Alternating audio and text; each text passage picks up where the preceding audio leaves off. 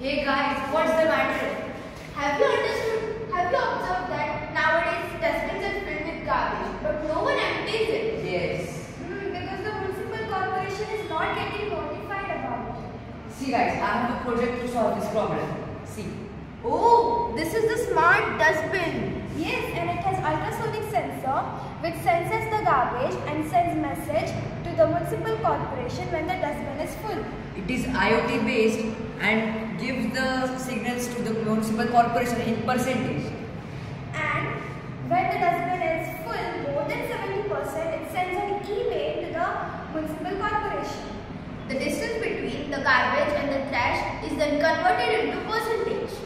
As I told previously, the ultrasonic sensor is a device which converts the sound waves into distance, and the high frequency sound waves are reflected back from the boundaries that form a echo pattern.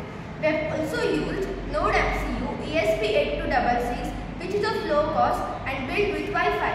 NodeMCU is an IoT based application which is cost effective approach to connect devices to internet. So let's see now how it works. If we put garbage in this dustbin, so this ultrasonic sensor senses it and shows the level here.